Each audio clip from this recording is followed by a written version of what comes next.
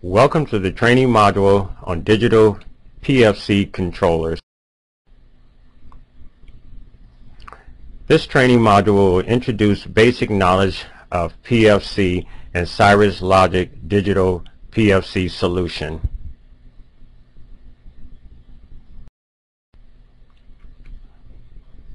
Traditionally, power factor is defined as the phase difference or displacement angle between sinusoidal voltage and current waveforms created by linear AC loads. But it is only valid when there is an ideal sinusoidal signal for both current and voltage waveform. But in practice, most offline power supplies draw a non-sinusoidal current. Switch mode power supplies are a good example. It conducts current in a short pulse that are in phase with the line voltage, but is not a pure sine wave creating linear harmonics. These harmonic currents do not contribute to the load power. Energy Star for external supply defines true power factor as the ratio of the active or real power consumed in watts to the apparent power drawn in volt-amperes.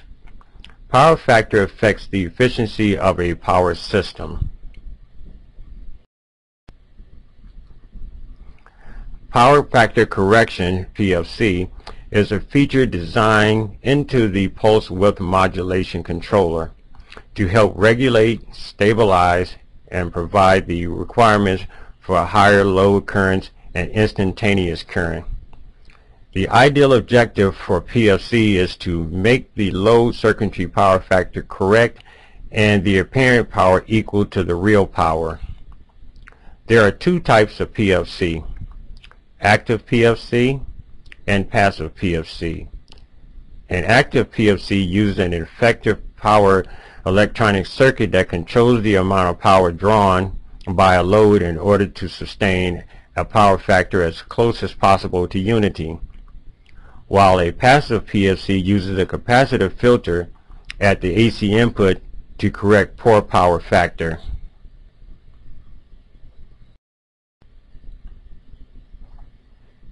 Cirrus Logic is introducing power factor correction techniques for a switch mode power converter using PWM controller logarithm.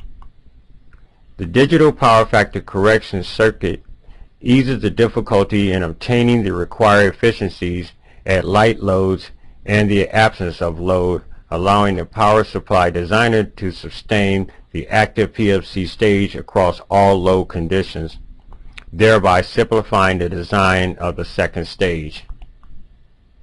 To align the two input waveforms shape and phase, switching is carried out using the digital techniques.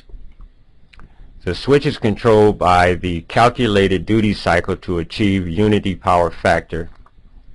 The system has an analog to digital converter to sample the output voltage, a computational unit to determine the value of the switch duty ratio, and a digital pulse width modulator that outputs a pulsating waveform that controls the switch in the converter at the computer duty ratio.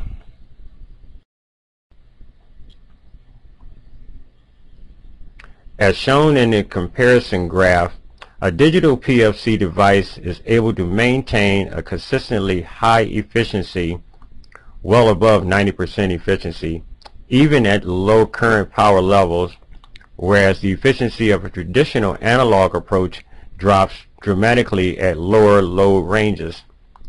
This not only allows the digital PFC device to meet increasingly tighter regulatory demands, it also enables designers to deploy a common solution across a wide range of product and product families. The CS1500 and CS1600 are able to intelligently solve increasingly complex power management challenges. Through its digital noise shaping technology, both the CS1500 and CS1600 enable reduced size EMI filters, which cut the need for additional high-priced components and circuitry. The CS1500 and CS1600 are digitally controlled, discontinuous condition mode, active power factor correction ICs intended for use in power supplies rated up to 300 watts. The CS1500 is designed to address power supplies such as laptop adapters, digital TVs, and PC power, while the CS1600 targets electronic lighting ballast.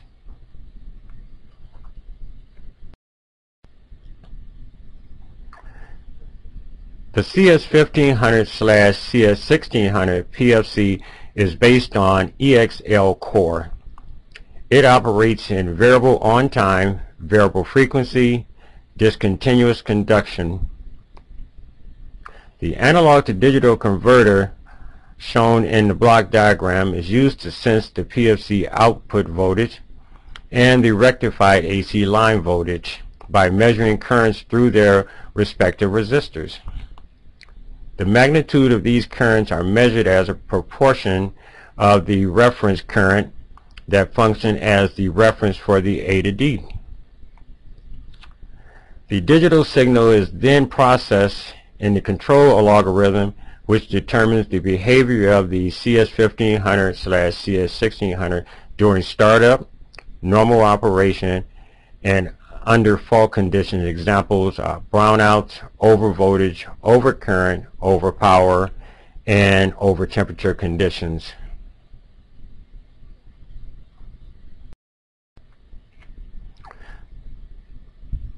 The CS1500/CS1600 uses a proprietary digital controlled algorithm to shape conducted EMI emissions, resulting in significantly reduced EMI filter requirements.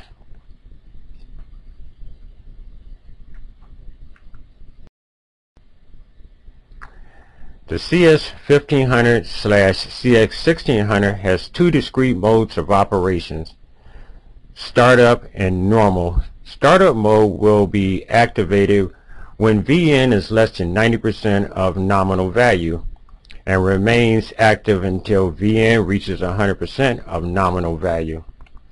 During this startup phase of operation, the switching frequency could be significantly lower than the normal operating frequency, and the input current waveform is forced into following a trapezoidal envelope in phase with the line voltage to maximize energy transfer. Once VN reaches its nominal value, the chip operates in the normal mode. Burst mode is utilized to improve system efficiency when the system output power is less than 5% of nominal.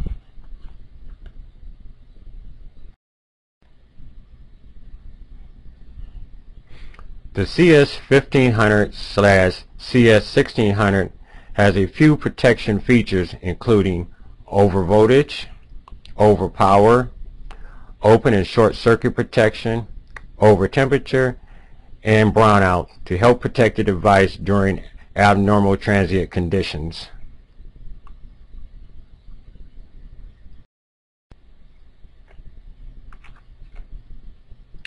Here's an example for a front-end PFC stage designed for an electronic ballast application.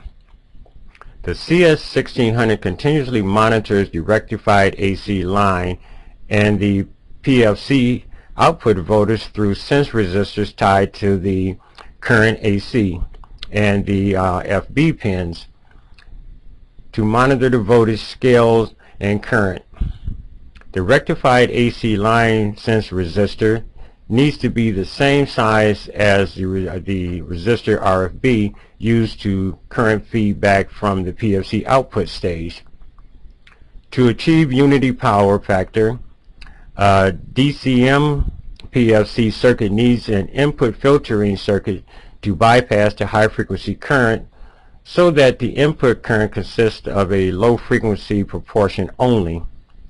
The gate driver output is able to drive the power MOSFET with a peak current of 0.5 amps source and a 1 amp sink.